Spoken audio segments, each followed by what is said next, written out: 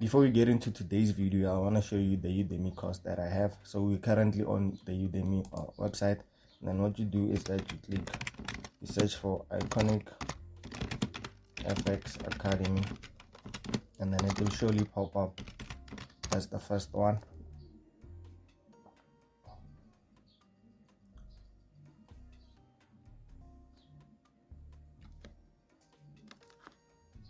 So this is the first one here at the top, as you can see. Then you just click on it, and then it's $220 for you to purchase it. And then I'll show you like the material that I have on the course.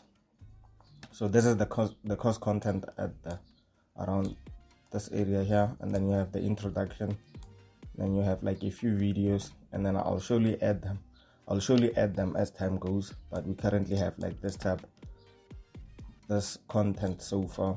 This is all the content that we have so far, and it's about 1.5 hours, all of them. So you can just use the link in the description below so that you can just purchase it.